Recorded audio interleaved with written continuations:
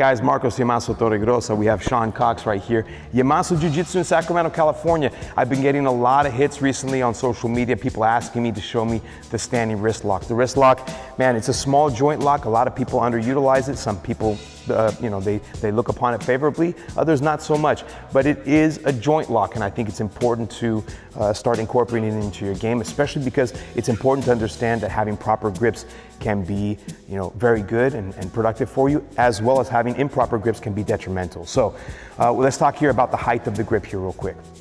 The kazushi, or the positioning of his hand, right?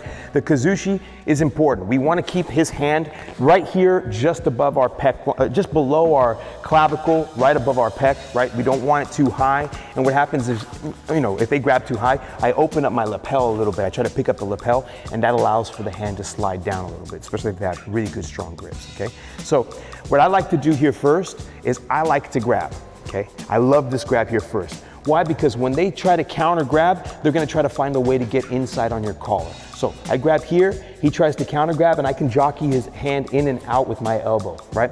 And so what ends up happening is, I'm gonna switch the sides right here for you guys. What ends up happening is that when I grab, I'll jockey it out a little bit, and then I'll open up to invite their grip. Their counter grip comes to my collar right here, and they think that they're gonna get access to like a kataguruma or something to that effect, and that's when the trap is set, right? So my right hand comes right here to the elbow, just around the tricep elbow area. And then what I do is, as I pull this in, I'm trying to align his elbow here with my chest. As I pull this in, my left hand goes from the collar to the tricep, okay? And it's at this time that I make kind of like a shot, right? Because I don't want to just drive forward here. I drop my posture, shoot straight forward, like this here, okay? And you'll see that his arm aligns right here with my body, and as I drive forward, it's gonna start applying on this wrist. Now the wrist, there are two ways of making a wrist lock. It's down this direction.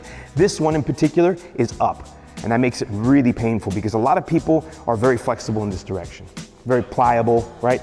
Especially guys that are younger, they're very pliable there, but you can push in this direction, and I can assure you this does a lot of damage, okay? So he grabs again.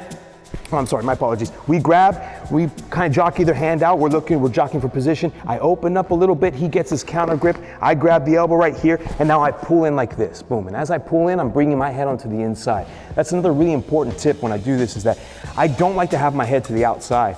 If I keep my head to the outside, they can collar drag me now, and they can start picking up on my leg, maybe even take me down. Not good, right?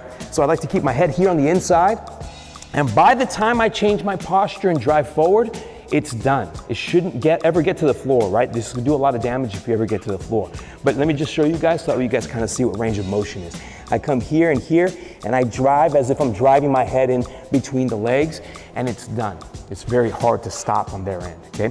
Again, the wrist lock is like most other joints, is very delicate. So make sure you guys are training this slowly with your partners, No reason to go fast, move slow, just make it perfect and precise. And if you guys have any questions, please look us up. Shawn Cox on Instagram, Yemaso Jiu-Jitsu on Instagram, hit us up. And we are in Sacramento, California. If you guys are ever interested in coming to pay us a visit, hit us up on social media. We'd love to have you guys. Any questions, please put them in the comments below. I'll do my best to answer them in a punctual manner. Thank you very much. I hope you guys enjoyed the technique. Us.